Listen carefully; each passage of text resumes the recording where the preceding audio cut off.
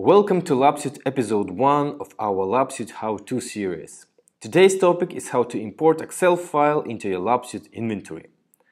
Most likely you already have an inventory management tool like Excel or something similar that can produce Excel or CSV files.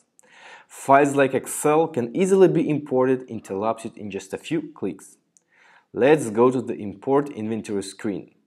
Here we can see the Excel template file with a short instruction of how to use it. Let's download the template. Let's open the template. We see the spreadsheet file that contains datasheets for various built-in types that LabSuit supports. These are chemicals, antibodies, and so on. If you have a special type that isn't mentioned in this template, just add it as a new sheet with a new name. Let's take an example of a lab that has PBMC type, which stands for Peripheral Blood Mononuclear Cell. So I want to add PBMC datasheet. To make PBMC datasheet functional and ready for import, let's copy the header row from the consumables sheet. Why consumable?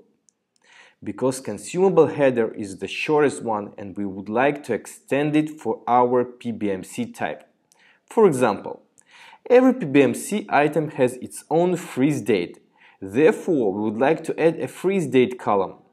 Also, make sure you don't remove existing Excel columns. Next, let's copy-paste our data into LabSuit template spreadsheet. I copied the name column from my pre-existing inventory and pasted it into LabSuit template. Now I copied the freeze date column from my pre-existing inventory and pasted it to the LabSuit template. Now I save the template file that I've just created filled with the real data. Let's return to LabSuit and upload the file that we've just created. We are good to go. In less than 24 hours or even less, the list will show up in your LabSuit inventory. Stay tuned for episode 2 where we will talk about customizing inventory view.